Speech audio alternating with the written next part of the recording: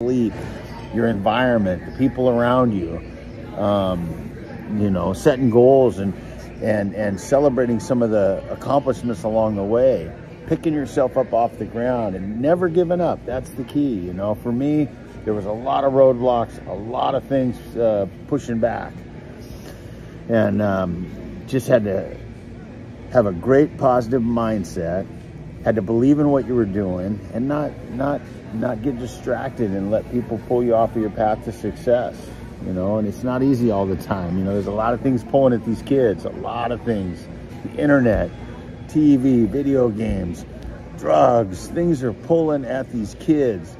And we as coaches and parents, we just need to help keep them harnessed and keep them close and keep them moving in the right direction. And so I think it's just extremely important to bring a good, positive culture to our kids today.